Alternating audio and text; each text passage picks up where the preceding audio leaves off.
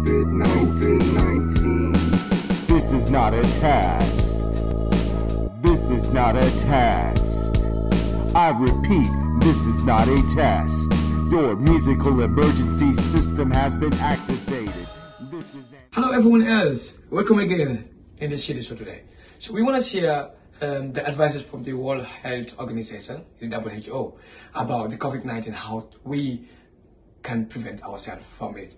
And now we want to share the first important one, that is how to clean ourselves with soap, our hand.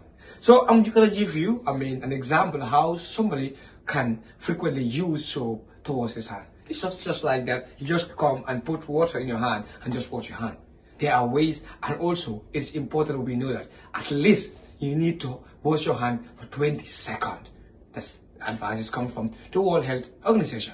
So this is an example I'm going to give you how to do it.